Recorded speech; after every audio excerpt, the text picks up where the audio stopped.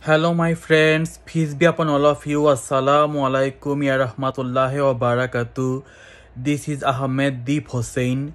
Actually, I researched the Quran since 2013 and I researched about Prophet Rasul Isa alayhi salam. Today I will make a short video about Isa alayhi salam and his life. So, Angel Jibril alayhi salam, with the permission of Allah, came to Maryam and told her that she will have a son. His name will be Isa alayhi salam and he will become a prophet, a Rasul. And then Maryam had the son Isa alayhi salam, and he could speak as a baby. He could speak spiritual talks as a baby. And then he could, in his life, he could make clay birds and then he could make them alive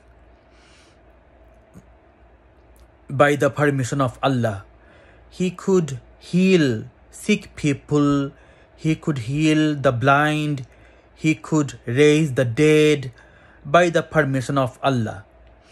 And he was giving invitation of Islam, of Allah.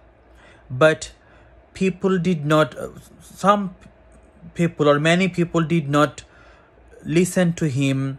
They wanted to murder him. They wanted to crucify him. But Allah did not let that happen.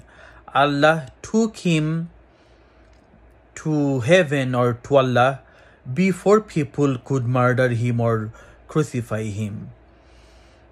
And he was, in the Quran it says he was strengthened by the Holy Spirit, angel.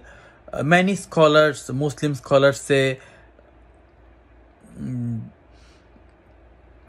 the Quran says he was strengthened by the Holy Spirit, and many Muslim scholars say the Holy Spirit is Angel Jibril alayhi salam. Anyways, peace be upon all of you. May Allah bless you all. Please pray for me as well. Bye.